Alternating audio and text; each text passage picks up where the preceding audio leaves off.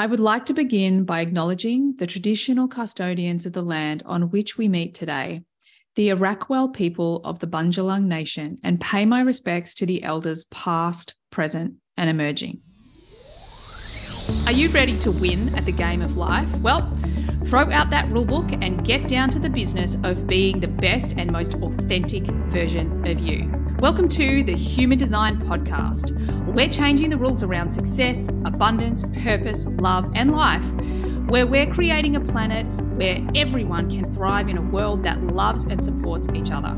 I'm your host, Emma Dunwoody, a qualified master coach, human design expert, podcaster, and entrepreneur that is living the life of my dreams, breaking all the rules while doing it, making a huge impact, and living my design and manifesting miracles on the daily. Join me as I break down and simplify everything you need to live in alignment with your human design, teach you how to recondition your unconscious mind for greatness, and to take back your power so you can manifest your heaven on earth and serve the rest of the planet at the same time. It's time to give up the fear and step into your highest potential, to reach for the stars, to know and live your greatness. It's what you deserve, and it's what the planet really needs from you. So buckle up and enjoy the ride. Hey everyone, and welcome to today's episode. I'm super excited today to share this solo episode with you. I'm going to reflect on some lessons personally from the Mexico retreat that I've just come off the back of. And I want to talk a little bit about these, I'm going to say, trends that I'm seeing out in the world, and maybe you're feeling them too. So I want to kick off.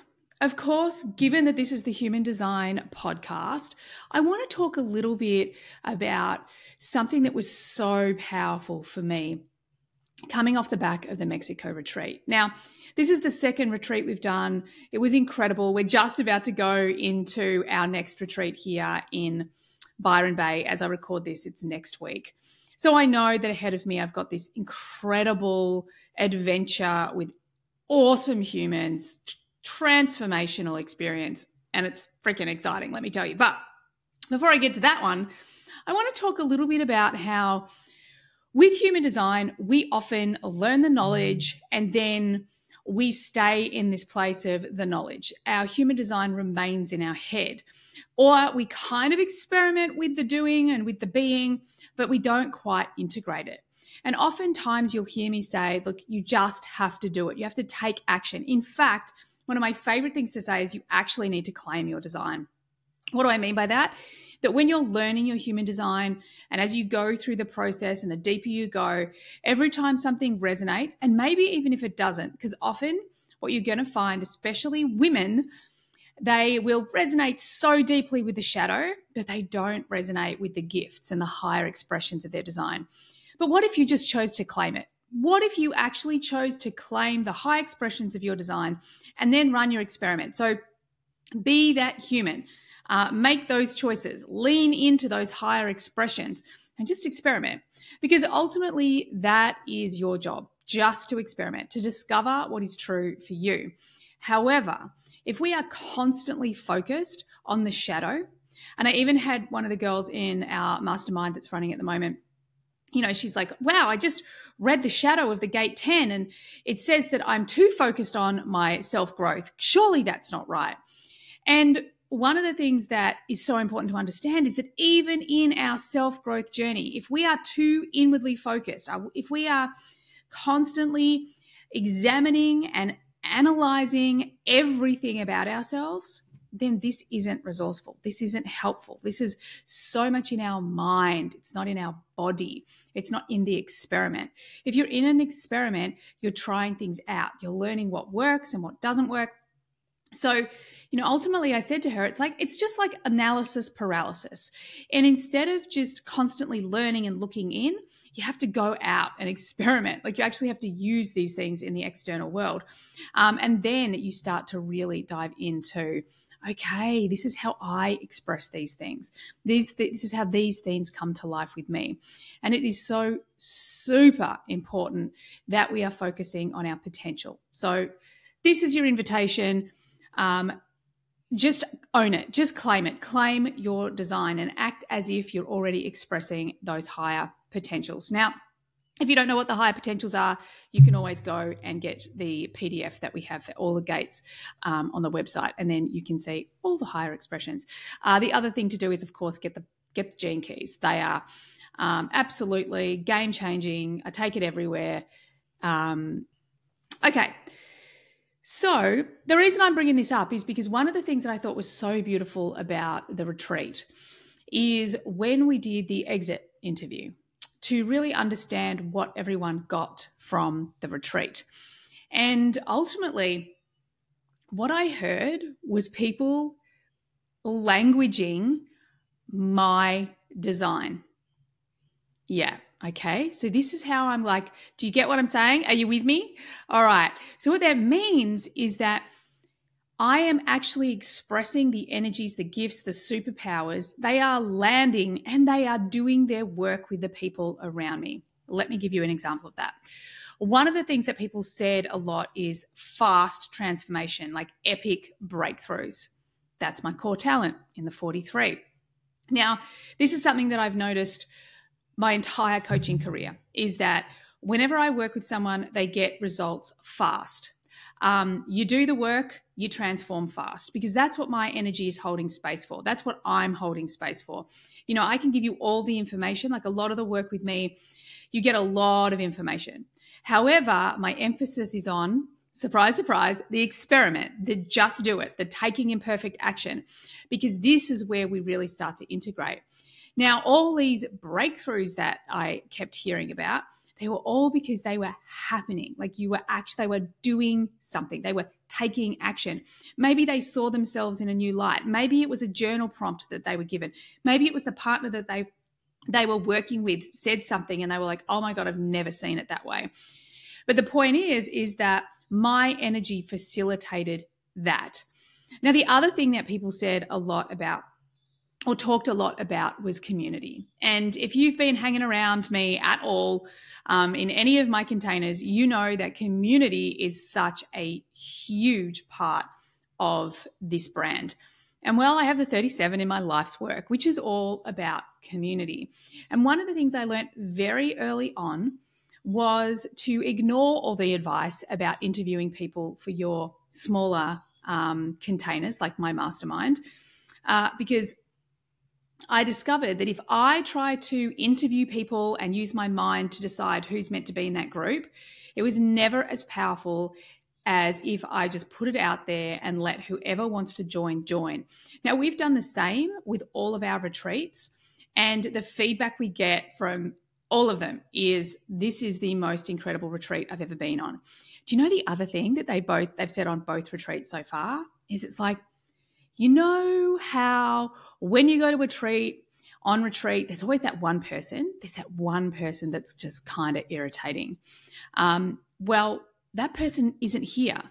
And you know what I love about that is this is such evidence of community. This is such evidence that my energy is holding space for the exact puzzle pieces to come in for the journey together.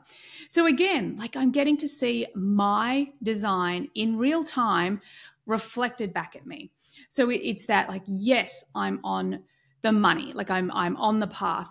And I want to kind of put a little keynote in here, because even though the 37 is in my personality sun, so my conscious side, I would never have thought that community was something that I was good at. In fact, I would never have thought that being a friend was something that I was good at. Like I'm a really great friend, always have been in a work environment, but being an introvert, I've tended on the more, especially in the past, self-isolated journey when it comes to friendship. However, that was my belief systems that was keeping me locked down on that, not actually seeing the gifts that lay inside of me. I mean, obviously one of my highest values is family, and my family isn't just my birth family and the people I'm related to, my blood family. It's my business. My entire team is my family. Each one of these retreats are my family. Each container, my HDX, my mastermind, they're all family. That's the way I see it. But my mind and my mindset had kept me separate from that. So I would never have lent into the power of community that channels through me. I would never have done that without human design. because there was also a part of me that was like, yeah, I don't want that to be my superpower. So a large part of my journey has been surrendering to that and going, oh, yes, I do. Look how it really plays out. And for me, it's a very effortless process. So much of it is holding space. So much of it is being like that highest expression, especially when you see in the smaller containers of tenderness, like being the divine mother. I always think like I'm the one who's leading the pack. I'm the one who's holding the space. And at the same time, I'm encouraging everyone to step up and lead, everyone to, be an equal part of this group or this community or what it is. So again, this was something that was so reflected back to me in these exit interviews. And then the last thing that I wanted to touch on was I have the gate 34, which is the gate of power in my North Node. And this is something that has been a big player. So if you've been around a while with me, you know that there's a great exercise that I do with the South Node and North Node. If you don't know what I'm talking about, go to my website. You can check it out because we've recorded the program so that you can go and do it yourself if you want to do it. And it really helps you understand not only your growth journey, but the growth journey of the clients that you're going to attract. Now, of course, everyone sat around and said, I feel like I'm in my power. I've never been so powerful. I've never been so in me, so me than I have before. And I think that this is just incredibly beautiful because, again, I would never have thought, wow, like I talk about empowerment a lot, but actually seeing what that means in real time and getting it reflected back at me is just incredible and just makes my heart sing. And of course, the reflector that we had on the retreat was the cross of rulership, which is all about redefining power. So you can't make this stuff up. And two of my coaches are the cross of rulership in my team. And, redefining power is something that I'm doing it through empowerment. So again, you can't make this stuff up. It's so beautiful. The reason I tell you this story, guys, is because I want you to get out of your head and into your world. I want you to notice what's being reflected back at you. Notice like, where is my core talent showing up? Where is my life's work showing up? How is it showing up? What does it look like for me? What does it feel like for me? Because this is the way you're really going to integrate your design. Now, if you're a newbie, that's super fine. Maybe you don't even know what I'm talking about. And again, that does not matter. We have so many resources here in this podcast, let alone everything you can find on our website. But at the end of the day, it's just about experimenting. So if you're brand new, just go to the podcast a few episodes ago and stop doing the 3 things for your type and start doing the 3 things for your type. And all of a sudden, you're going to start to see your design reflected back at you. You're also going to see where potentially you've been resisting who you are, and even better, where potentially you haven't even noticed that you've been in your power or that you've been expressing some of your superpowers. So I encourage you all, here's your invitation, go out and double down on your experiment and have a look at what's being reflected back at you. Okay, now I want to shift gears a little bit because I want to share some of the conversations I've had recently because they're conversations that have come up or questions that have come up a few times. So I just wanted to share them with you because, well, maybe you're experiencing this too. So the first one I want to talk about was actually the first person who kind of languaged it in my world was Lucy Peel, who is our generator coach in HDX, who is just an epic human. So if you want to get an unpack or a reading done by a generator, you need to go check her out. She's on my website. She's epic. And she's a human that if you met her, you probably would think she's a manifesting generator just because she's got a lot of energy and she kind of does a couple of different things, and she does all of them well. And she integrates a lot of her old school world and her new school world, if you like, the spiritual and the farming. Now, what she says is she's like, what is this feeling I have? I feel like feeling like I'm in like a holding pattern, like I'm doing all of these things and being told at the same time, just hang on, just hang on, just hang on. There's something, there's something that's coming, but we just have to kind of just keep doing the work and wait. Now, when she dropped that in the group, I was like, stop it. This is the exact message I've been getting probably for about 6 weeks now. Like, yes, there's these big things happening. Yes, you can feel that there is a big shift about to happen. I'm getting a lot of feedback about transformation at the moment for my personal journey. A lot of change. And there's part of me that's like, right, well, let's just rip this Band-Aid off. Let's just get it done. Let's just move through it. But I've also been feeling this whole like, not yet. You have to wait. And I kept languaging at the retreat. I'm like, I just feel like there's going to be this big thing for me to respond to. So I just have to do the work. And at the moment, I'm very much feeling like I'm healing, that I'm going through a very deep healing stage, also like quite a deep rest stage. Even though I'm very active, there's also this polarity that's happening about really deep, like I'm sleeping deeper. I'm almost obsessive. I'm not really an obsessive person, but I'm almost obsessive about all of my health and well-being, things that I do, and my supplements and my exercise and all of the things at the moment. So I'm just feeling like really nurturing myself, taking care of myself. And I know we talked about this on the Transits podcast as well. But there is this feeling, and a lot of my friends have been saying that. I know Elizabeth Ralph and I talked about it when I was visiting her, where we feel like there's this big transformation coming, and we feel like we're like on the money, but our mind, or even maybe part of our body, is like we're trying to hurry it up, but we're also being held in this waiting pattern. So I would encourage you just to hold, just wait. If you're a defined sacral being, then wait for something to respond to. Or a projector, wait for your invitation. Or your reflector, wait your 28 days. Or if you're a manifester, then wait for that source, that urge to move through you of creativity.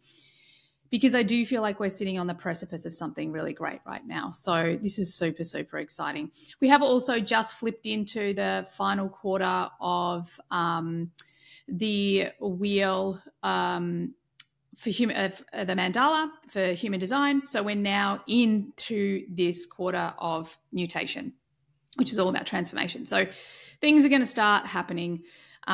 Trust your strategy and authority. That's what I wanted to say on that. Now, the other thing that I just kept hearing, it was my own personal experience, and then I kept hearing it from all like clients or in whatever groups I'm in, and that is that over the last couple of weeks, people have felt like they've come to this place of clarity.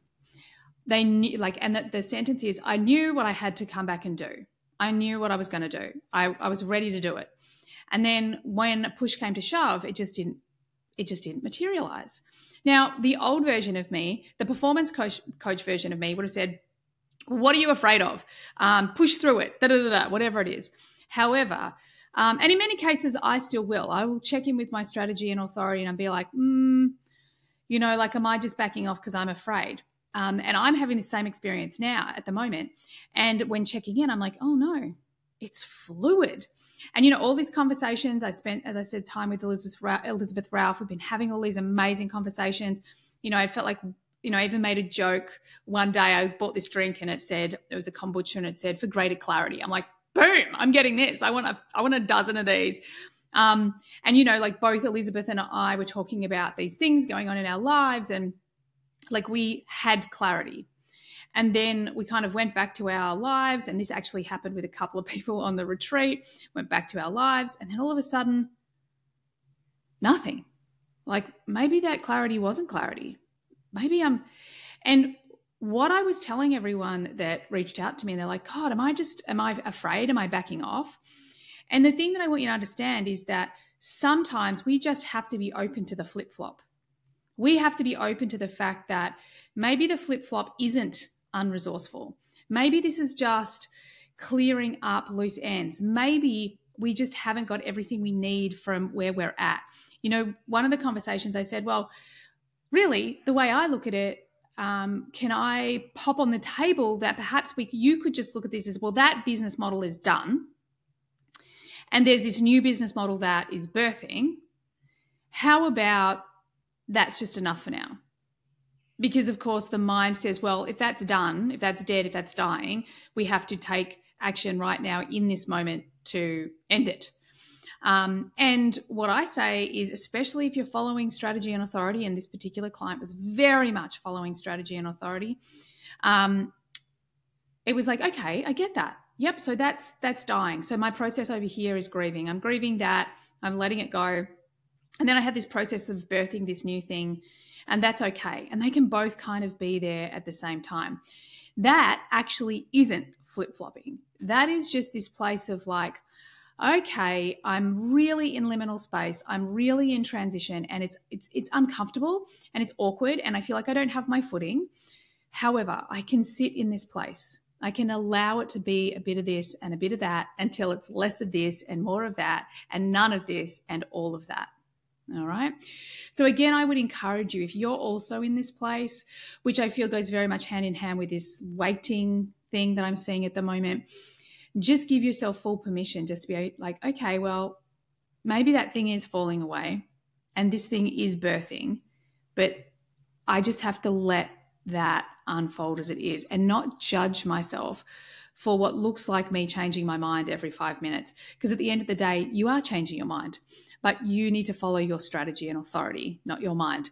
So let your mind do the flip-flop, let your mind do and create meanings, and then go back to strategy and authority. And, you know, ultimately this person, this client that I'm talking about, she then got an invitation for a whole new direction, if you like, for her business almost simultaneously. So it's amazing how powerful it is to be really okay with, okay, well, that is over. I feel like I have got a decision, but maybe it's not quite time to implement that. Maybe my mind will go back and forth. That's okay, but I'm just going to trust my strategy and authority. I'm going to trust, in my case, I'm going to trust my emotional clarity. I'm going to trust my gut, and then build this thing, you know, just focus on this thing. And then I think the ultimate part of that, like one of the things I've come to be really great at is manifestation. On the weekend, I wrote myself a list of all the things that I needed to get and then put the list away. And I was driving, just before I drove home, I checked the list and everything was done. And I hadn't checked it once. And in that moment, I was like, I feel like that's my life right now. As soon as I decide I want to manifest something, it's there. And one of the reflections I just want to give to anyone out there who's working on manifesting at the moment, maybe learning how to do it more consciously, more deliberately. One of my greatest lessons with manifesting is to stop trying quite so hard. All the things that I try really hard and I, you know, write about it every day and I focus on it every day and I put all this attention on it every day, they never come as quickly as the ones where I write the list and put it away. So that is just something else I want to put out there for you. I know very much for me, I'm a hugely powerful manifester when I stay the hell out of my own way. So another little tidbit just for you guys. The last thing I want to share with you today, for all of you out there listening, I know that such a huge percentage of you that listen to this podcast, that are a part of my community, you are the leaders of tomorrow, you know, right now, but leaders of tomorrow. You are the creators of the new paradigm. You're the ones that are breaking the rules and remaking those rules. You're redefining all the things, you know, power, success, community, you name it, you're redefining it. And obviously uniquely to your design.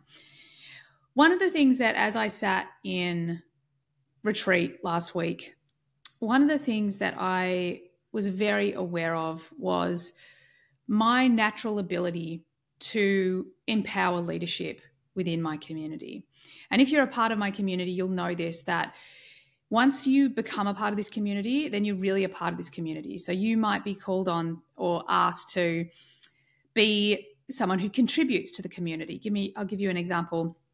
One of our longtime members, someone who's done a number of my programs, part of HDX, Adrienne, she does our new moon and full moon updates in HDX every month.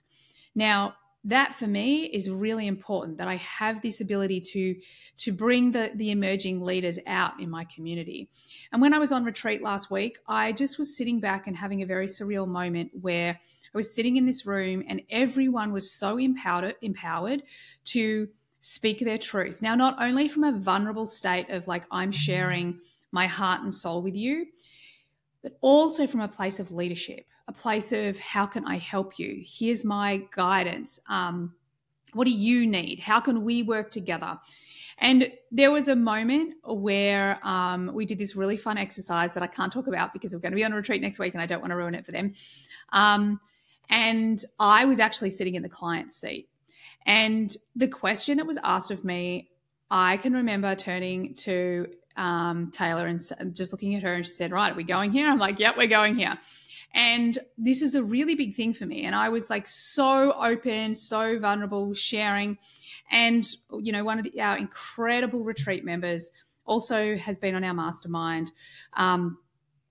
She was then faced with the leader in tears, open-hearted, vulnerable, and looking for guidance.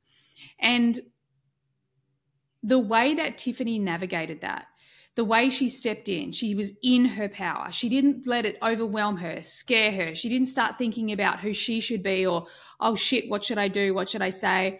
What will people think of me? She dove straight into what she knew, who she was. And it was a transformational experience for me. And this is the thing that as I was reflecting, I'm like, you know, it's not easy. It's not easy for an ego, any ego, to really honestly, truthfully lift up those around them. It's hard because we're so conditioned to think that if we do that, then others are going to take something away from us. You know, I got another message on this yesterday from a dear friend of mine, Yvette Mayer, who is doing incredible stuff with marketing with human design. And she's going to be teaching in HDX a whole course next year. I'm so excited. And you know, like she's like, I'm just so grateful. I'm so grateful for how you support my work and, you know, the way you talk about me and you promote me and you tell everyone. I'm like, yeah, of course, because you're brilliant. You know, this isn't, I want to provide this for my community, but I don't want to do the work on that. I've got my lane over here that I really love. And it's this ability that all of us have inside of us just to put our egos aside and say, right, well, I trust, and this is something that has been so important for me growing my business. I trust that I'm enough. I trust that even though I'm going to bring in all of these incredible people to teach into my community, into this amazing, huge audience that Taylor and I and the rest of the team have built in this business that's going epic and global and all of those things. And, you know, I was trained, the course that my master coach course, when they did marketing, they were like, you need to be the one solution for everything so they don't go elsewhere. And I remember sitting in that class going, that just does not resonate with me. So it's been a journey for me to really have the courage to go, no, I feel like this is really correct, to bring everyone up with me, to shine the light on all of these beautiful people. You know, like there's so many of you out there that now work with Elizabeth Ralph. Or I got another awesome message from one of the guys from Reese saying how he's working with Liz Zamorsky right now. You know, everyone talks about Heather Ivany. She's going to be teaching at HDX next year too. Oh my God. And, you know, so we're helping all of these people completely transform their lives. And it has to be, for me, it's a must that my ego is out of the way, because I know that I'm enough and the work that I'm providing is enough. And I also know that the work that all of these humans are doing is really freaking important. So my 37, my line 4 in my culture says, like, these are the people that I'm going to bring into my world. I'm going to support, I'm going to grow, I'm going to empower, I'm going to champion. And in the same breath, I'm going to keep telling my ego, we're totally safe here. We've got this. No one can do Emma Dunwoody, you know, like let them do them and I'll do me. And I have 100% faith that this is what the new paradigm looks like. At the end of the Mexico retreat, I stood up at the end of the table and I said to them, thank you. Thank you for this opportunity to witness, to experience what the new paradigm is going to look like and feel like and be like. Because each one of those people fit so perfectly with the other. And this was because they were so in their power. They were themselves. They loved and trusted each other. We fully supported each other. We understood everyone played a very specific role and no one could replace that. And to watch this entire group see the beauty, the power, the authenticity, the truth, the magic in each individual, well, that was freaking amazing to witness. And I'm so incredibly grateful that I get to witness this all the time in my community, in my work, in HDX, in the mastermind. And I really believe that this is the future. I believe that there will be peace and harmony, and we're going to see these things much faster than we think we're going to. And as I said earlier, you guys listening to this, well, you are probably right at the forefront of this. You are the change makers. You're the new paradigm creators, and keeping your focus on your truth, your authenticity, and the potential and possibility for Mother Earth and the human race, well, that's our work. That's our work. Our work is not to focus on who fucked up what and who's to blame. Our focus has to be on how can we do it better? What needs creating? How can we support each other? And, a lot more resourceful focuses. So that's it from me today. I trust you got what you needed from today's episode. I absolutely love you guys. I'm so incredibly grateful for all the listeners and everyone who reaches out all the time telling me how much they love the episodes, how much they love the podcast. And please make sure you share it with as many people as you can so that we can get our work out into the world so we can create this whole new paradigm. Thanks, beautiful humans. I look forward to having you on the next podcast. Bye for now. Thanks, everyone, for being here all the way to the end of the podcast. I hope you got lots of value out of it. I certainly had a lot of fun doing it. Could I please ask that you share this podcast with friends if you found it valuable? And also, bonus points, could you leave a review for me as well on Apple? It would be greatly appreciated. If at any point you would like to be on the podcast, or you've got questions that you'd like me to discuss on the podcast, by all means get on my socials and DM me. Everything you need is there in the show notes. Have an awesome day. Bye for now.